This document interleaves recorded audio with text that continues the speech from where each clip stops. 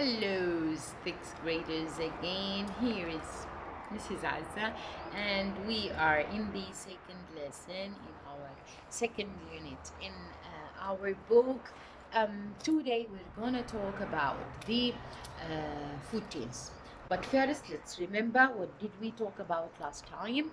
We did talk about the feeding relationship in local habitats. Local habitats are the home or a place where living things live together and they depend on each other on food. This this feeding relationship between them is called food chain. Food chain. The food chain is a feeding relationship between the living things. We depict this food chain with the names of the animals or living things between them and arrow. And this arrow means that this is eaten, or the living thing A is eaten by the living thing B. Okay, I hope you remember that, and I hope that you did your activity book. Today's lesson is a continuing, or we'll keep talking about, never mind about this dog, okay? We'll keep talking about the food chains, and one of the fairest or the very important rules that we have to follow is that the food chain should start with a plant. The food chain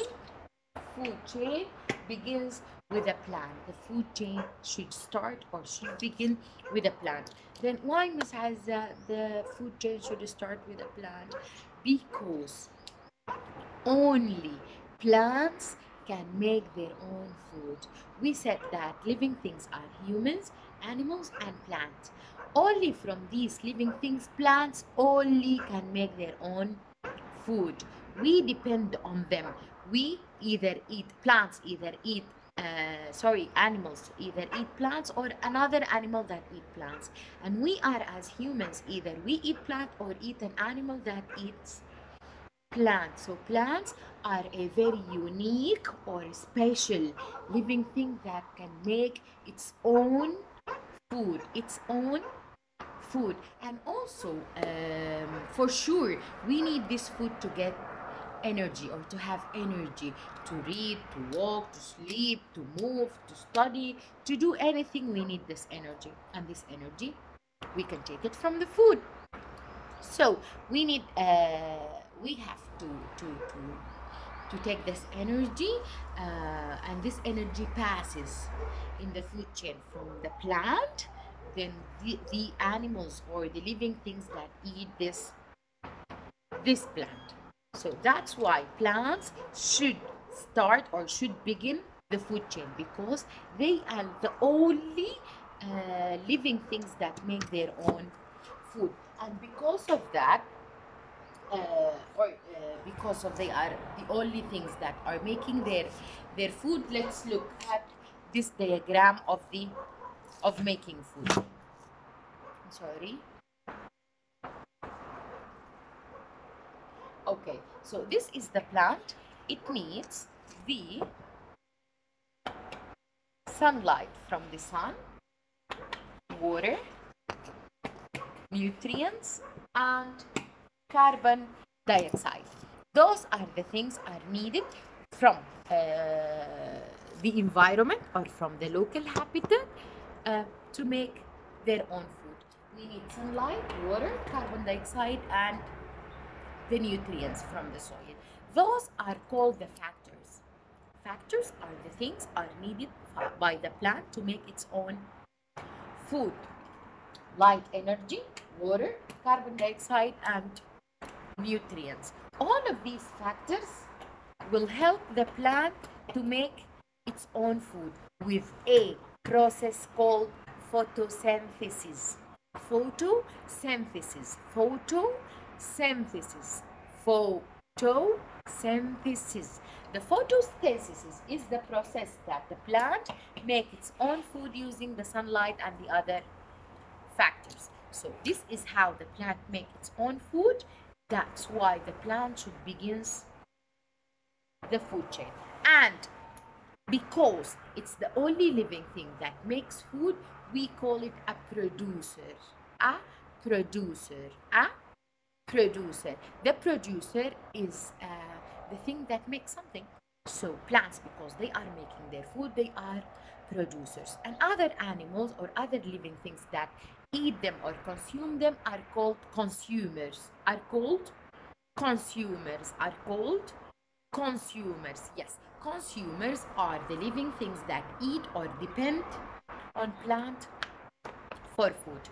Okay, so today we have very important points that the food chain should start with a plant, because the plants are the only living things that make their own food. Because of that, we call them producers, and any other living thing that eat them is called consumer.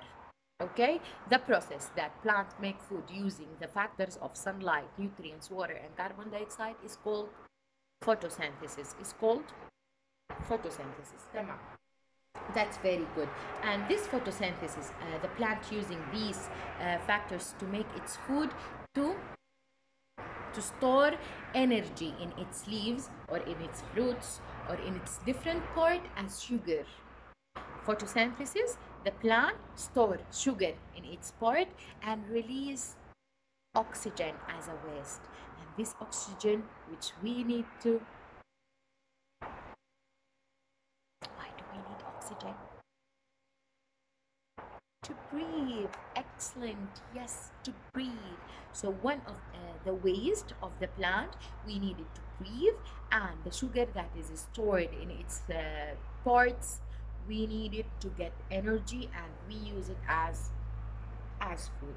Excellent. And in your book, page 24, these are the examples of the last lesson. These are the examples of the last lesson. In this first picture, the corn is a plant. So it is the producer. It is eaten by the chicken, which this chicken is a consumer. This chicken is a consumer. And if there is a human being that eat this chicken, will be a consumer as well. So the producer in this picture is the corn, the consumer is the chicken. Now, what do you think about this picture?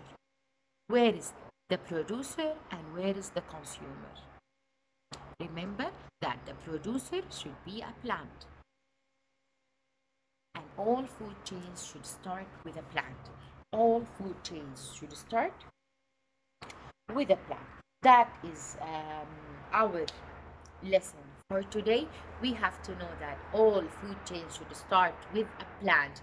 Never, never, never, never start a food chain with an animal. Okay, all food chains start with a plant because they are producing food, because they are the only living thing that makes food using the four factors. They store the sugar as energy in their part and release the oxygen as a waste. They are called producers because they are producing their food, and other animals that depend on them for food are called consumers. This is our lesson today. You're gonna find it on page 24 and 25, and for sure you have to do your learner's book, page 17 and 18. 17 and 18. Wish to see you soon. Thank you.